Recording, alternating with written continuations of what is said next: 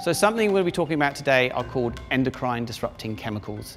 And these are basically man-made chemicals that have been around since probably after the Second World War.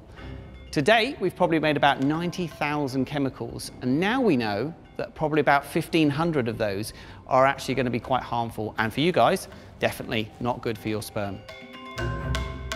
So you can find plastics literally everywhere. So 4 main things or places where you'd find them would of course be till receipts, which people don't realise, soft plastic water bottles, for example, non-stick cookware, and of course things like personal care items like shampoos and conditioner, but they are everywhere. We cannot avoid them. We're just going to put this can into this really dangerous hydrochloric acid, which is why we've got the gloves on and the glasses.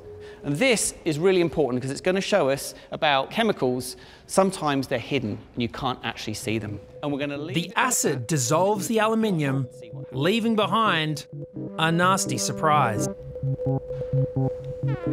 What the? It's like jelly. Is it a jelly can? I'm seeing straight through this thing. So scary. That was the can. What do you guys think that is? It's a plastic sleeve, but it's film. Is this all the bad stuff in an aluminium can? Yeah.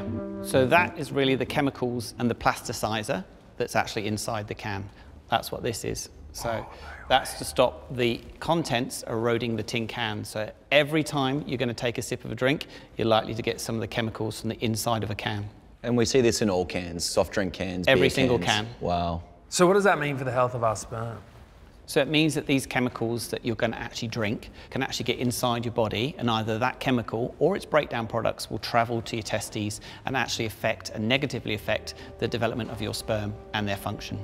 Oh, my poor boys. All right, glass bottles for me.